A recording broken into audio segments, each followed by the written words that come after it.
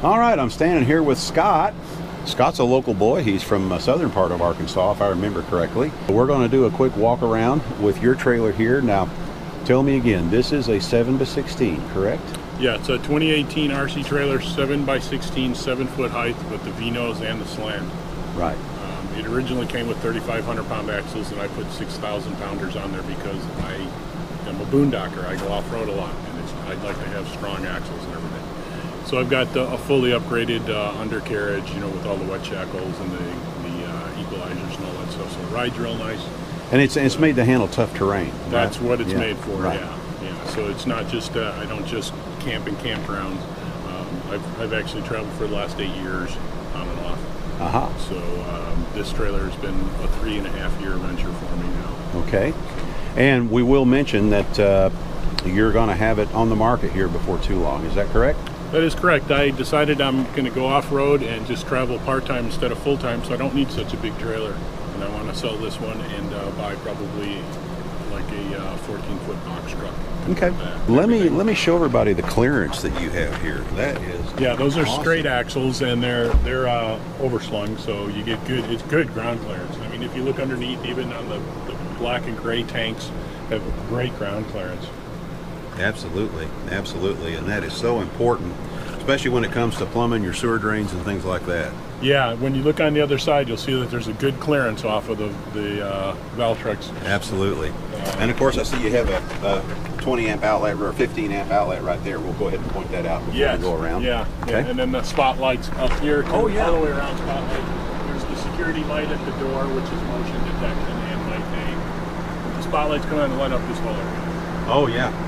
Yeah. So I was smoking a brisket at 5 o'clock this morning. I needed the lights.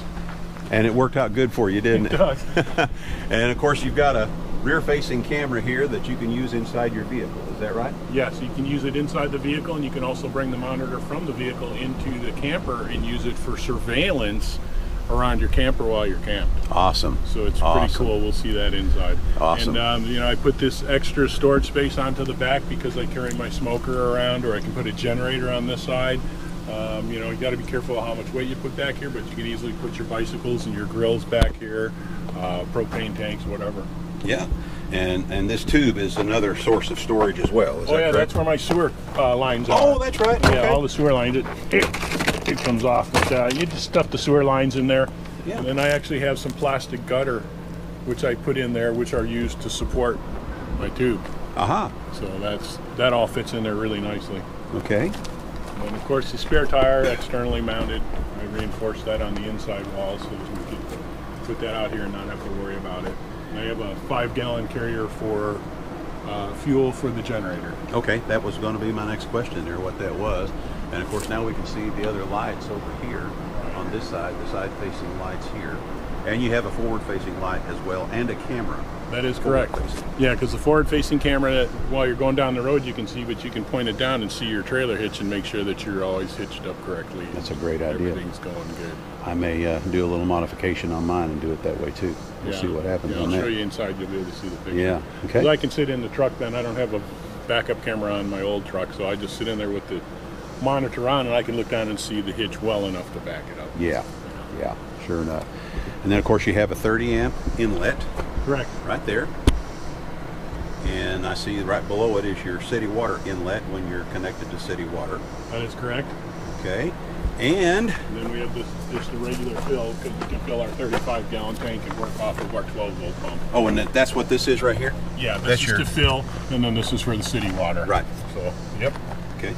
And of course you utilize a black tank because you have a standard RV style toilet. That is correct. I have a Dometic 310 porcelain chair height, which is, you know, for big guys, we need that. You know? Yeah, we do, don't we? And you have 2 propane bottles up here. I noticed that a minute ago. Yeah, with the dual crossover regulator and everything, so that works out real nice. You don't have to get up in the middle of a cold night and switch over your tank because your propane ran out on your heater. There you go. Did we mention the height on this thing? I don't remember. It's a 7-foot height. 7-foot height? Yeah, it's 7 foot. So plenty of room inside. And then this vent, I kept all my vents active, and this one actually goes into the bathroom, and there's a small 12-volt fan in there that I can turn on, so when I'm taking a shower, it vents straight out. Fantastic. Yeah, you got to keep the moisture out of these things. Absolutely.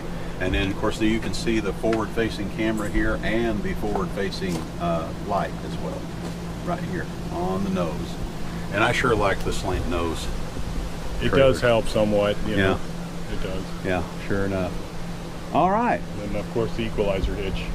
And that'll go with the... Yeah, absolutely. Okay. Yeah, those are a must for these trailers. You got to have them. Yeah, I agree. We have one on ours. In fact, ours looks exactly like this. It might be the same one, and we really do like it. It works really well for us. Really well. All right. Are we ready to go inside? Yes, sir. All right. We'll be back here in just a second. Okay, so this is the kitchen. I like a forward galley area. It fit really nice into the view area. As you can see, I got a 2-burner propane stove and a nice 2-bowl stainless sink. I got to have a big sink because I cook and I love to cook.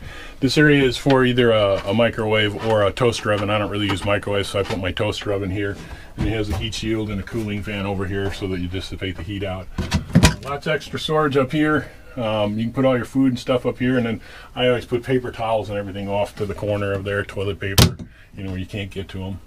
And then my nice pull-down water faucet. Oh, there's a water filter on here, and it's not an RO, because ROs waste too much water. This is a pure water filter down here. Okay, you got it hidden down here? Yeah, it's hidden down there. It's tucked away really nice. Okay. And three-stage filter puts out really nice water, and it does not waste water.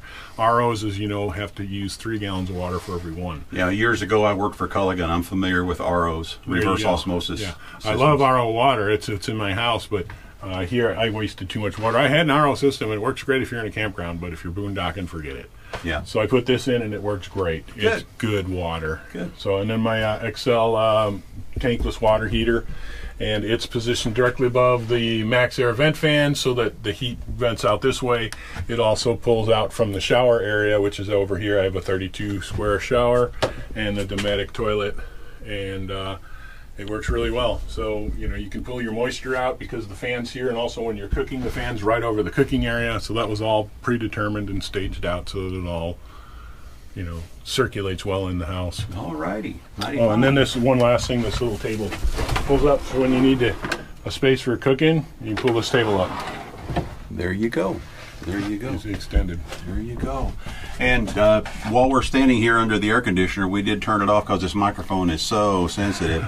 But tell us about your air conditioner right quick before we move on. Yeah, it's a Furrion 13.5 BTU unit, and the Furrion units are really nice because they come standard built in with the quick start mode so that you can use it with your generators. Because when you start your ACs up, they draw a lot of amperage. If you have a quick start motor, the capacitor on them, it helps them start and helps them run on a generator. So this one's pre-set up for that. And it'll, if I turn this thing on, close up all the windows, it'll make an ice box out of this. Wow. Place. You gotta keep it on low. I understand. I've heard other people and read reviews about them, and the reviews have been good on them. Yeah. You know, most of the ones that I've read, that's for sure. Yeah. All right. Well, I'll tell you what. Why don't we switch positions here, and we'll talk some more here in just a second. So my refrigerator, again, I cook everything I eat. I don't like going to restaurants, so I needed a big refrigerator. I found this one. It's unique. It's a solar refrigerator. It works on either 12 or 24 volts, and I have it hooked up to my 24 volt system. Here's my electrical kind of closet. On this side is 24 volts. This side is 12 volt. That's 110, and that's the charger from the roof. Comes down. Everything comes through isolating circuits, so you can turn everything off and isolate everything for maintenance. There's circuit breakers on everything in and out. So the 24 volt comes down here. It powers the refrigerator and the batteries, and it comes over here and it powers this 170 amp Victron buck converter. 24 to 12 volt goes, again, more circuits, more circuit breakers. Everything is actually wired for a 12 volt system, but I'm running a 24 volt system, so the wiring exponential is really safe, because when you run a 24 volt system, you don't have to have as large of a wire because you're running less amperage. Exactly. So if you wanted to convert this to a 12 volt, you can do that, and you'd be more than safe with all of the wire gauging and sizing. Mm-hmm. So, and then the 110, really the only thing that powers is the AC unit. If I put my toaster oven in up over here, and then some 110 outlets around here for charging a computer or something like that, but everything else is LED and works on low voltage. Cool. So, cool. And then of course we've got our mini furnace, mini wood stove here. It works great. I actually burn pellets on it rather than burning wood. I use this little metal canister and fill it with pellets, and that'll burn for an hour and a half per fill, and it puts out a nice even mild heat. Whereas if you burn wood, it burns really hot, and it'll get hot in here. I mean, it'll almost cook you out. It gets so hot. But this is all designed with fire brick up here and a fire plate. None of this ever gets hot, and this will get all the way up to 450 degrees on the chimney flue. But the roof has never gotten hot. And once again, a cargo trailer is a metal roof. There's no vinyl or wood up there, so right. You're pretty good and you're pretty safe. Right. And then, of course, all my dressers here, more storage up here for food and whatever. I used to have an air conditioning unit in here that set flush. Just a window air conditioner, but it did not work. So I took that out and put in the Furrion. Okay. So that's why there's a patch on the outside and there's this on this side. But more drawers and such down here. That's fun. And then over here in the bed area, I've got plenty more storage over here. And this is actually for my laptop. And when you put your laptop in here, you can close this up and hit a secret latch up here. No one would even know it's there. Really? You hide your laptop. No kidding. That's pretty cool. It is. It is. So, and then underneath here, this lifts up for storage. Or if you've got more people you want to sleep, just put another mattress down there. You can get in from here. But that's where my wife sleeps. Oh. She likes that area. What's her name? Socks. Say that again? Socks. Socks. S-O-K-S. And she's an 11-year-old border collie. Well, she's just as sweet as can be. Aren't you, Socks? Yeah. So, yeah, she certainly is. So, pretty much this area I had set up because I do jewelry as a hobby. I make silversmithing and lapidary art, so I had my stone cutting and polishing machines here and all my tools and everything underneath here. So this is all set up as a workbench and all this storage area and everything up here. So, I mean, for a full-timer, there's so much storage in here. There's so many places you can put your clothes, your knickknacks, your cooking, your utensils, your food. I use this for 4 of them for clothes and the rest for food, and more food up there. It's built for living in. It's not like a weekend warrior where you don't have space to put stuff. There you go. There you go. So. Did we talk about how big your gray tank and black tank was? Okay, my black tank is the Rec Pro 15-gallon tank, and I had mentioned that it fits between the 16-inch on-center rafters in the floor. So that was perfect. And then the gray tank is a 25-gallon tank out of, it would be used for like a catering truck or something. And so they have 25 for gray, 15 for black. There's a 35-gallon water tank down here with the SureFlow pump over here. Okay. And they have a valve set up so you can either turn on for city water or for just, the tank pressure. Okay. And down there is also the Progressive Industries EMS, the electronic management system, which is hardwired, so you don't have to plug it into the post. You're not going to go off and forget it. And it's a blessing. It saved me a lot of times because a lot of these campgrounds are way under voltage and way bad. I understand. And then we've had issues ourselves with lightning storms. Oh yeah, absolutely. So the Progressive Industries is well worth it. It protects from overboost, underboost, and all kinds of out of phase and frequency and everything else. Aha. Now, how big is your bed? It is a 48 by 75. So it's actually considered a full, but the 48's a little bigger. I have mattresses like memory foam cushions that are in here that I made into the bed. And I find them a lot better because I don't like RV mattresses and I don't like spring mattresses because I'm a side sleeper. Okay. So, the memory foam mattress in here is really nice. Yeah, we have a memory foam mattress. We love it. We really do. They're not for everybody, but for us, we really like it. It's cool. Right. Yeah. Right. And this is your outside. This is your monitor. So, we're going to talk about that a little bit. It's just that forward view and rear view. When I'm in the truck, I can just hit the channel, and so I'm looking here, and you can just barely see the hitch down here. If it was in the light, you'd be able to see the trailer hitch so that I can back up to it. And then this one is what's ever in back of me. So when I'm driving down the road, I've got my rear view on. I can see trucks coming up behind me. I can see cars, the little Prius cars that want to ride me. And but I mean, you can also keep track of your gear. If something starts falling off, you see something in the little monitor going, oh, yeah, that's mine. Oh, and there's something else that we did not talk about while we were outside, is your solar panels on top. Oh, yes, that's right. I have 8 100-watt Renogy solar panels, and they come down into the 40 amp MPPT tracker from Renogy also. So yeah, I'm pretty much set up. It's a 24 volt system, like I said, off of the roof. It could be wired to 12 volt. You could change the whole thing to 12 volt, but for the most part, 24 is more efficient. Yeah, well, that's what our system is. Ours is a 24 volt system, and we're happy with it. Still tweaking it here and there and stuff like that, but you're always going to tweak it. It's a learning process as you go. It's all there is to it. You know, 37 years as an aircraft mechanic, and then I came into this stuff and started doing 12 volt electrical, and I'm going, what? I hear you. I had to do a lot of research, but I got it together. I didn't have Marvin though, but you know. Well, yeah, unfortunately Marvin couldn't be at this rendezvous. They were up in the Colorado area because they had a new grandbaby, so they've been spending about 3 months up there. And the last time I talked to Marvin, of course, he added on to his solar on top of his trailer, and he tripled the size of his battery bank. Wow. He has yet to plug in. No kidding. Yeah. Has yet to plug in. He's been in Colorado for 3 months. Oh, no. So, yeah. It's kind of like torturing a kid with Christmas presents under the tree, you know. No, so he sends me texts now and then, you know, saying, well, our solar panels are just really getting with the program, you know, and we're able to run our air conditioner whenever we need to, and our water heater whenever we need to, you know, and no problems ever. And of course, he's just trying to rub it in because he's got such a bigger system than we do, you know. Well, I was truly amazed. One time I came into a campground and I plugged into the pole and came in here, and it was hot, and I turned on the air conditioner and I let it run. It was about 45 minutes later, and all of a sudden I look over at the power meter and it's like down to 26 volts. I'm like, what? It was running off the batteries. I had never hit the switch on the plug. So, but within 45 minutes it had burned probably, you know, of 400 amps, it probably burned 250 amp hours. Yeah. So, I mean, the air conditioner can run off of batteries. Yeah. Not for very long, but... Yeah.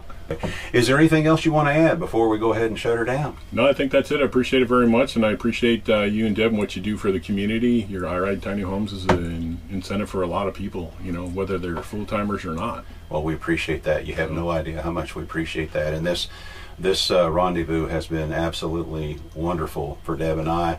And every time we go in and try to settle down for the night, all we think about is all the good things that happened all during the day. Yeah. You know, we're tired. We're tired, but we still can't go to sleep because we keep talking about this and that, you know, and all the wonderful people and how they all come together with the same thoughts in mind. You know, people that hadn't known each other. Like-minded in this world is a hard thing to find. I know. It's a good thing to find. But we definitely have a great family that is growing every day, and we are so appreciative of that, and flattered as well. You know, I cannot say that enough, how flattered we are. Is there an email or something like that, some contact information you want to leave with us before we go? Anybody wants information on the trailer, I've got gigabytes worth of data and, you know, manuals and pictures and everything else, and you can contact me at roguebull@gmail.com. That's spelled ROGUEBULL at gmail.com. Let's get a good shot right there like that, and then I'll make sure that email is in the description and also in a pinned comment at the beginning of the comment thread. Okay? Yeah. All righty. Well, we're going to go ahead and sign off for now. This is Bill and Scott. And Socks. And Socks. Don't forget my wife. And we're going to say this like we always do. You know our tagline, we're not camping. We're living it. Absolutely. Thank you so much, Scott. Thank you, Bill. All right.